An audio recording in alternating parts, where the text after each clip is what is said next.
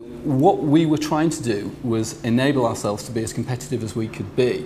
And we were finding that as a law firm, having to tender our services to prospective clients, we were getting more and more robust questioning on our diversity and inclusion credentials.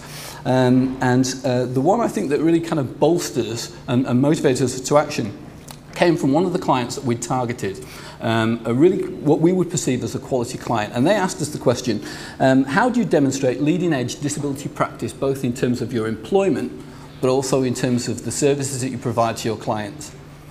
And we had to really think about that. And I think if you think about it in the context of your own businesses, do you feel that you could actually answer that question with any degree of confidence?